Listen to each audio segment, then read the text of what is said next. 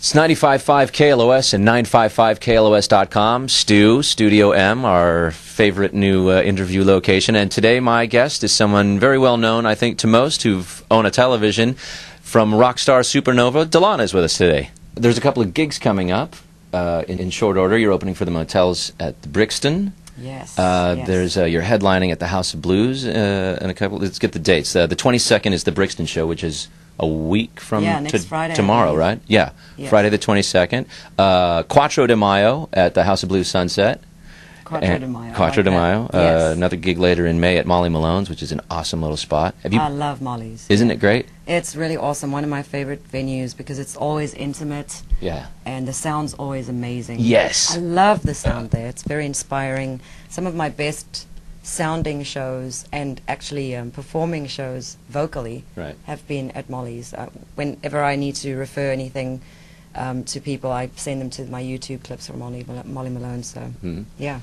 So getting into kind of some of your backstory, it's very interesting. You're from South Africa and didn't grow up having a whole lot of creature comforts, shall I say, or at least that's what I've gotten from it. Was it a hard life? And describe your upbringing there. Yeah, my upbringing was definitely nothing compared to the upbringing I see living in America. The kids today in America, they just have it all. I think they're way spoiled over Certainly here. the city kids. Yeah, yes. They take things for granted. I feel that they don't appreciate a lot in life. They're given things. I mean, to even imagine getting a car when I turned 16 is like out of this world for me. Really? And everyone I meet here, oh, my kid's turning 16, I'm going to have to get the car. And it always just hits me in the face, I didn't get one. You didn't? No. Sweet. No. You're one of the normal ones. I was in a lot of trouble. Same here. I was stealing cars and crashing them into rivers. Oh, okay. Yeah, I swear. Crashing them into rivers, getting all my friends to push the car back up so my mom and dad didn't wake up, and then I got busted. Oh, man. Yeah, I had a really tough upbringing, actually. But at the time, it didn't seem tough to me because that was life and growing up in South Africa. It's just living here, I realized that my upbringing was a lot different. Was it difficult for you to get your hands on, I mean, you play guitar and you've got an incredible vocal instrument. Thank you. Did you afford training? I mean, how did those things kind of form in those years when you didn't have a lot? Absolutely no training whatsoever until I got onto Rockstar Supernova, and we had to get vocal lessons from the vocal coach on the show, and I was so opposed to it.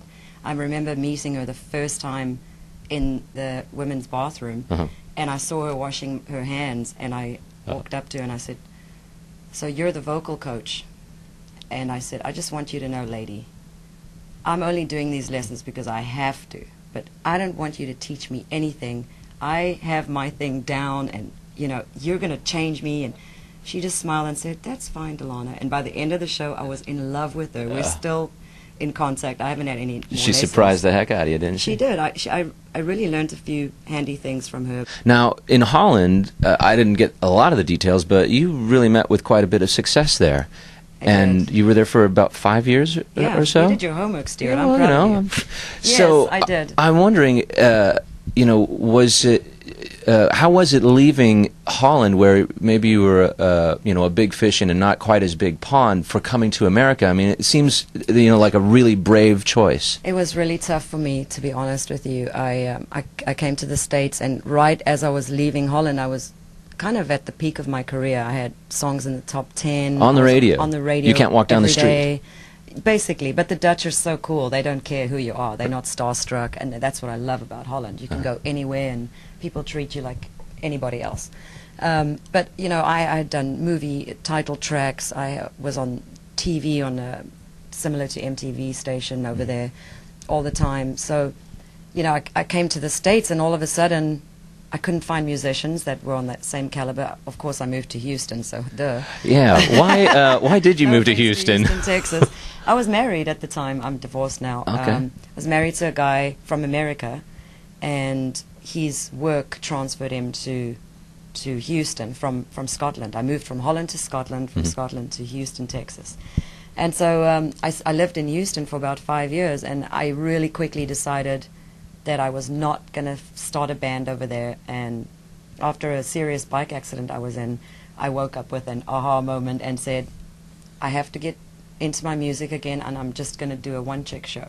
And that took a lot of courage for me to get up on stage all by myself.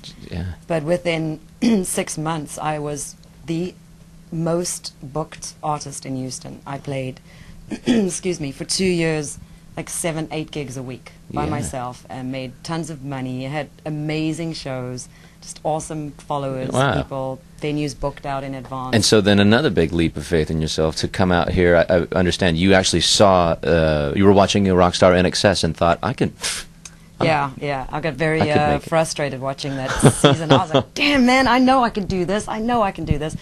And, you know, I was 35 at the time, and I thought, if I don't try something now, you know, I'm getting old, and you know, this might be my last opportunity. So for the first time in my entire life, I put myself out there and sent my stuff out myself. You know, I've never had the courage to promote myself. I think it's vain and egotistic, and it's a stupid thing. Well, and it's necessary. It's part of my upbringing, you know, I guess. So that's why I'm really humble. I think I'm a very humble artist. And so I sent my stuff in thinking, oh, they're never even going to get a chance to get my package. And about 6 months later, I'd forgotten all about it. I got a call from them out of the blue and they said, we love your stuff so much that we want you to just come. We're going to schedule an audition for you. You don't have to stand in the lines and all that crap. So, yeah. Wow. And there I was. I'm still thinking I'm never going to make it onto the top 15, and then I make it, you know, always a runner-up. All the way. I'm still confused. Let me ask you, so, you know, your trek on that show is pretty well known and documented. When you didn't when you didn't win at all and get into that band, a couple of things occurred to me. Well, the first one is the comment that came was actually very interesting, and to me it seemed like summed up. It meant you're bigger than this. We feel like we're backing you, whereas Lucas feels like, you know, he's more actually part of the band. Like, oh, so really, that's what they're saying.